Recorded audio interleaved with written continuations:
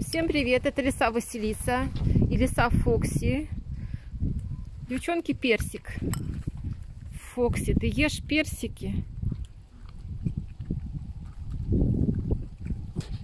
Тихо, тихо. Вы помните, как раньше девочки Василиса делилась с Фокси?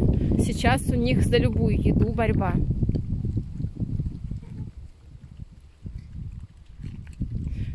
Хотя только что каждая съела по полной миске мяса.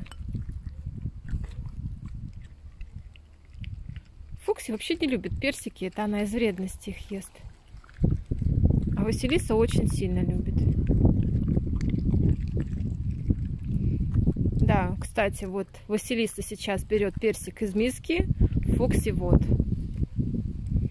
Фокси помощнее, чем Василиса.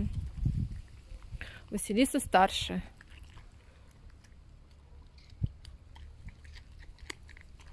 Давайте мы вас как-нибудь сравним.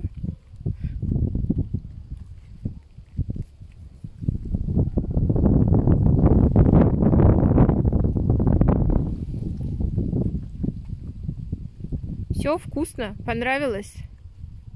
Надо тебе еще персиков купить.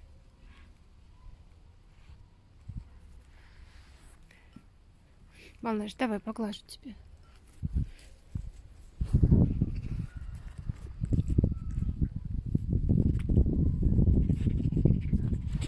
Ты моя хорошая. Это Василиска.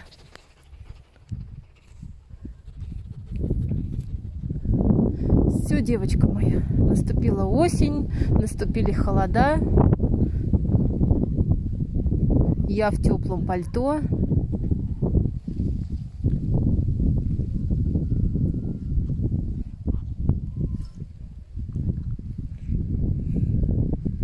Вот и Фоксичка наша. Давай тоже тебя поглажу.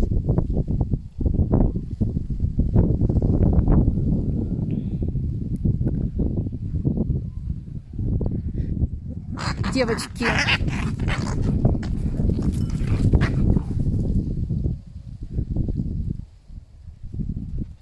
После еды Фокси всегда зовет Василису побегать, потому что у лис так принято, друзья.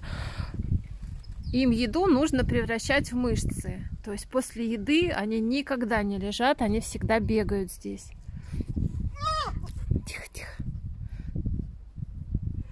Василиса вообще никогда не ест без движения. То есть у нее сначала побегать, потом завтрак. Вот сейчас они начнут носиться. Где-то там ходит наш Альф, но я его не вижу. Потому что всегда спрашивают, где в эти моменты Альф, Альф отдельно.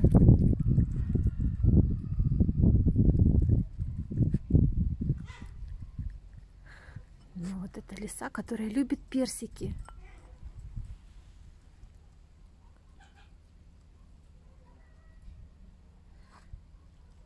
Всю мисочку вымыла язычком.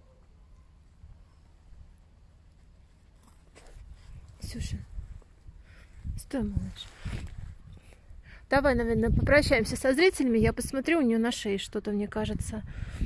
Что-то есть на шее. Я надеюсь, что это не клещ, потому что участок наш обработан. Давай, передай привет зрителям. Давай лапку, скажи всем привет.